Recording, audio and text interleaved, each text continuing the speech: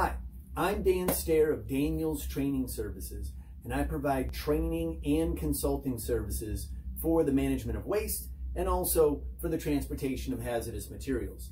The purpose of this video is to explain and answer the question, is the waste generated by medical facilities related to the COVID-19 public health emergency, are those wastes a hazardous waste under federal and state regulation? So that's the question we're going to answer in this video and expand a little bit on that as well. Now, a couple explanations and disclaimers.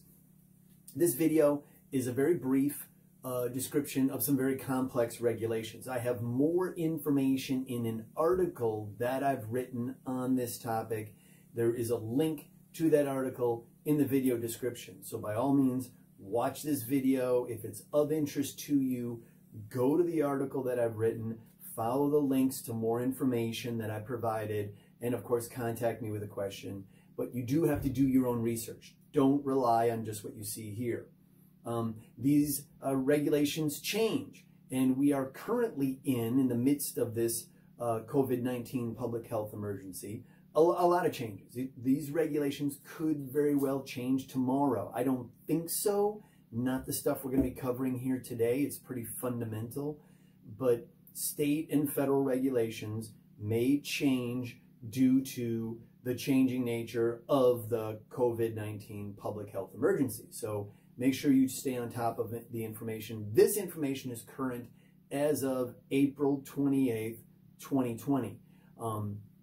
This information can also be applied to any medical waste that's generated. More on that in a little bit.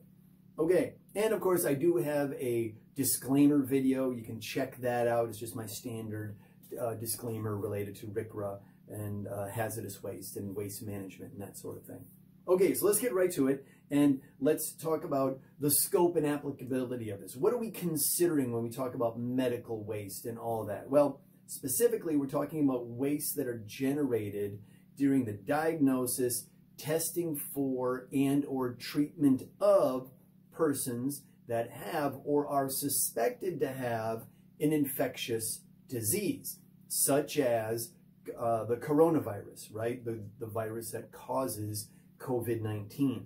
So any waste, anything you discard that comes in contact with an infectious agent could very well be a medical waste. We are specifically in this video talking about the waste generated from those exposed to coronavirus, but it could be any virus. The waste that we're going to be talking about are those generated at healthcare facilities, hospitals, perhaps testing locations, healthcare industry, community-based testing sites, some other private, commercial, or government testing location. This information does not apply to a household. Households and the waste generated in households are not subject to these regulations.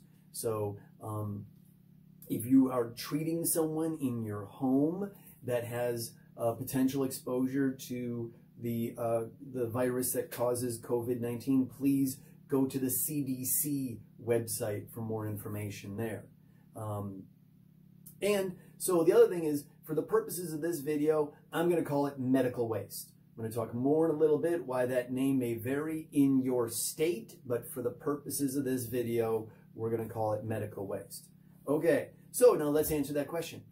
Is the waste generated in private or government healthcare facilities that may or may be suspected of being contaminated with the coronavirus, are those a hazardous waste under federal or state regulations? The answer is no. And that may surprise some of you, but there's some very good reasons for that. The federal and the state regulations that are based on those federal regulations identify two different kinds of hazardous waste. Either listed hazardous waste, it's on a specific list, or it has a particular dangerous characteristic. So we have listed hazardous waste, we have characteristic hazardous waste. Unless it is somehow contaminated with some other waste, and I can say with pretty high confidence, that your typical healthcare facility infectious waste, including that caused by the COVID-19 virus will not be listed under federal or state regulations and will not display a dangerous characteristic. So it will not be a hazardous waste under federal or state regulations. To take it a little bit further, federal and state regulations do not define wastes as hazardous according to their infectious nature. So that would mean that those wastes coming from, again, healthcare facilities and that sort of thing are a non-hazardous waste under federal and state regulations. So that means just set it out to the curb, throw it out the trash, right?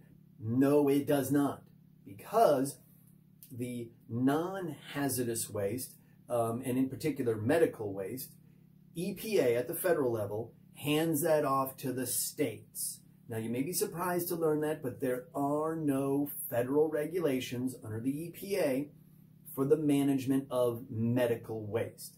They toyed with it a little bit in the early 90s. Some of you my age may remember the hypodermic needles washing up on the eastern seaboard and all of that. And I've got a link to that article if you're interested in that. That's all in my article as well. But the fact of the matter is, besides a brief experiment in the early 90s, EPA does not and has not regulated medical waste. They leave it to the states. And that presents a big challenge, because then the states are all different.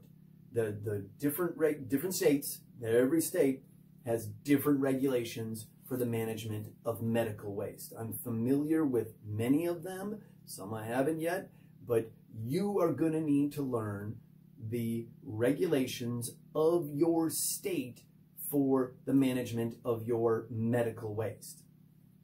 And some of those differences, for example, what it's called. In some states, it's a medical waste. In some states, it's a biomedical waste. In some states, it's a regulated medical waste. Here in Illinois, it's called a potentially infectious medical waste. Infectious medical waste, okay?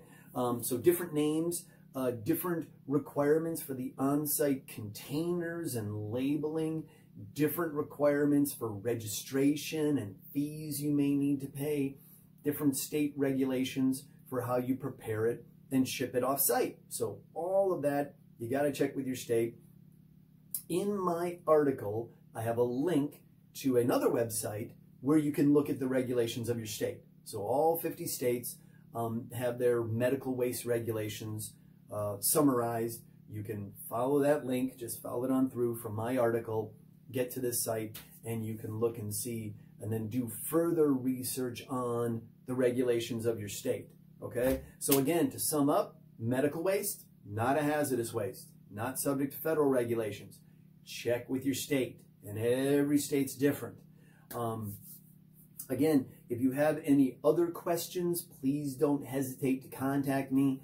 I've written other articles, and I intend to do other videos related to the current COVID-19 public health emergency and how that's reflected in the regulations of the US EPA and the US DOT. Thank you very much, and please be safe.